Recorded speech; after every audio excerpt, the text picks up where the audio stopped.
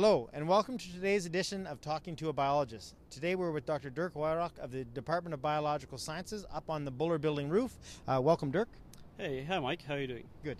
So tell us a little bit about what brought you here to Manitoba and what first made you interested in biology when you were home in Germany. Oh, this is a long story, but we try to keep it short, right? Yes.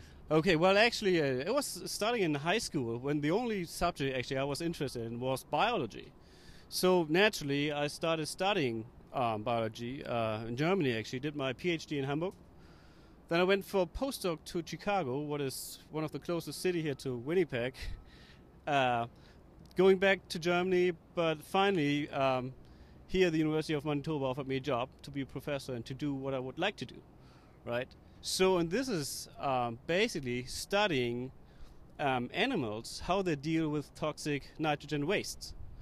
So, and we have a wonderful animal holding system where I can even maintain aquatic animals and marine animals. So I can go ahead studying nitrogen waste management of these animals, freshwater and marine. So, the animal holding facility, is that one of the key things that we have here at the U of M for someone in your field? Oh, certainly this is kind of important because we do have the capabilities, but it's also that our department is very versatile. So we have many different scientists working on all kinds of different fields. So I do also collaborate with botanists. Right? Just as a matter of my subject, I'm working with nitrogen in plants. Nitrogen is kind of a variable element. They need this for growth. In animals, quite the way around. We produce a lot of nitrogen, and since it's toxic, we have to excrete it. But the combination of all the scientists around in our department actually makes it so interesting here. That's very interesting. So tell us some more. What would you say to a first-year biology student who was interested in the biological world? What should they do to meet professors and start to find out more about what they're eventually going to do in life? What I would suggest to anybody, also high school students, right? Just come to us, talk to us.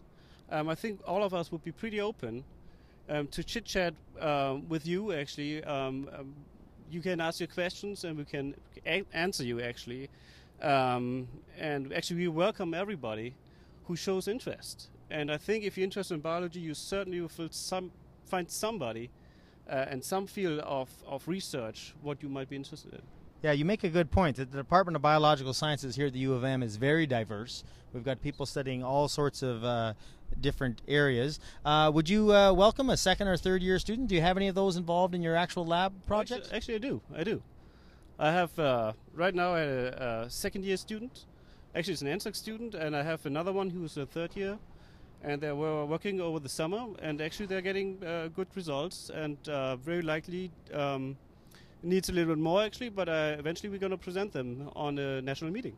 That's fabulous. So a second-year student who got interested in biology is having an opportunity to present that research in front of other scientists. Did you have that sort of opportunity when you were young? Not so much actually. When I was basically at my master level, so in Germany we had a diploma, so basically it was at the end of the mid of the master level here. And actually I had to find my own laboratories. I had to knock on everybody's door. Hey, please let me work in your laboratory for a while. Let me be your lab rat. And so it was kind of tricky during my time, but I think we actually do offer these kind of things. Yes.